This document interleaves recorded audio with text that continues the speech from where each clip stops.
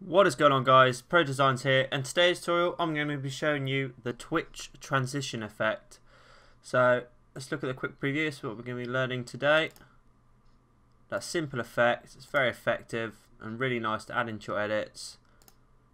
Just looks really professional, and it's a nice transition between cinematics, clips, or whatever you want to use it for. So what we want to do first, I will delete that. Start fresh, and obviously you want to bring in your clips or your cinematics. Press Ctrl I, bring in your two footages, or you're doing it in between clips or whatever you guys are using. Then what you want to do is you want to go up to layer, new, and then put an adjustment layer. Then you want to go to your effects and presets. This is not a default plugin, but Google's your best friend. Just look on Google about Twitch. I'm sure you know what I mean.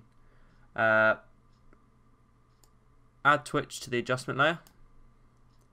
Now what we want to do is zoom in, just make things easier.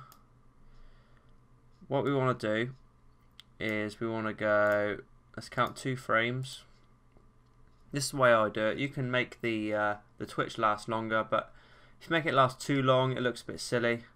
In fact, we'll go 3 frames, and then you want to enable the amount and speed. Then go down to select blur and slide, and let's change the amount to about 80, and leave this at 5. Maybe even put it down to up to 6. Then go back a keyframe.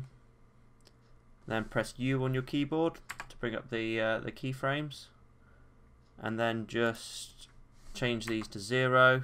Because obviously you don't want the Twitch throughout the whole thing. So then you want to go to your next footage. Go forward. We went 3.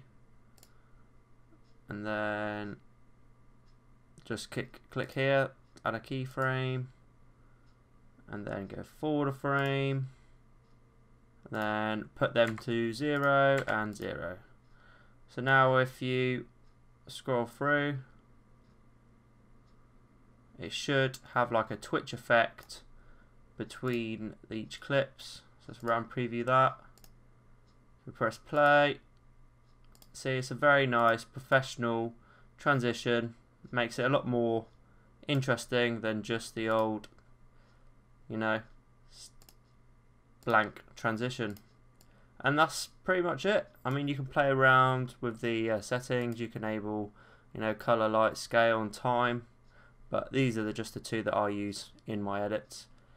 And yeah, that's pretty much it. So if this tutorial has helped you in any way, please give the video a thumbs up.